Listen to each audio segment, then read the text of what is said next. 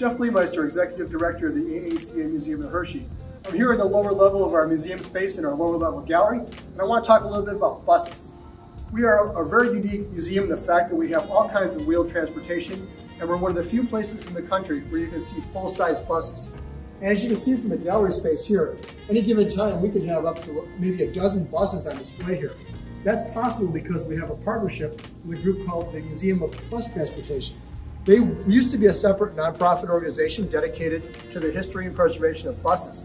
And they recently joined or merged with the museum last year, or actually January 1st of this year, and they're now part of us. So they're a membership level, part of our museum. All these buses are now part of the museum's permanent collection that we share together with the public.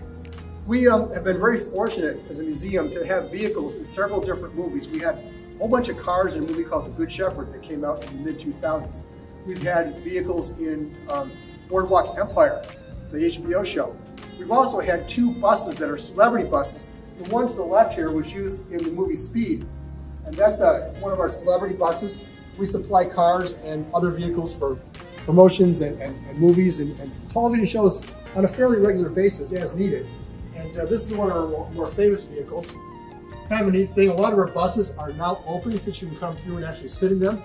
You can't touch the controls or sit in the driver's seat, but you can go throughout the rest of the bus, which makes for a really unique and personal experience when you come visit a museum like this.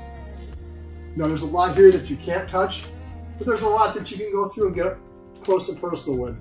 And we're glad to be able to offer that for our visitors. And we're happy to share a little bit of it with you in this video right now, so you can see what we have to offer when we are open to the public, and you can actually come in person and take advantage of this.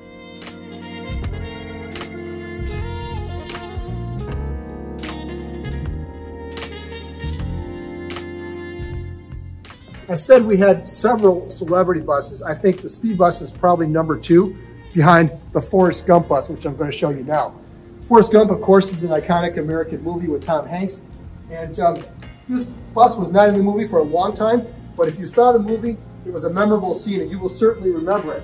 If you remember the scene in Washington where there's a protest, and Forrest's girlfriend Jenny is with the group that's doing the protest, I think Forrest comes on the bus and accosts the guy who's giving Jenny, I think the guy slaps Jenny, and Forrest comes on and gives him a hard time and takes Jenny away. This is the bus used in that scene. It's used in a few other areas as well, but that's his prominent scene. The Museum of Bus Transportation supplied this vehicle for the movie production when it was brand new, when the movie was made. Again, it's another bus you can go on. You can get up close and personal with it. You can share space that Tom Hanks was in during the filming of one of the most iconic movies of that decade.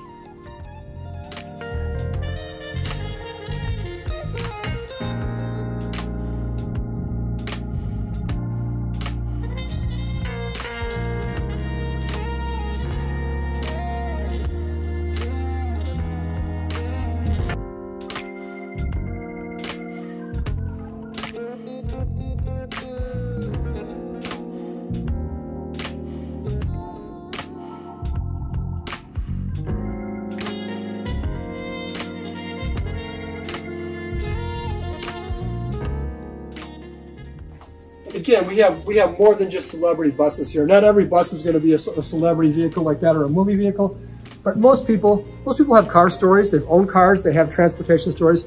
Most people have also ridden on buses. So we have everything from the ubiquitous yellow school bus that many people, me included, rode growing up as a child. We have buses like that. We have buses that date way back to the early 1900s with wicker seats. They're basically elongated cars or small trucks that have been turned to another purpose by the addition of body modifications. We have buses of all shapes and sizes, and like our car displays, we rotate buses as well and try to do special themed things. So again, another reason to come to the museum once we reopen, which we hope will be very soon.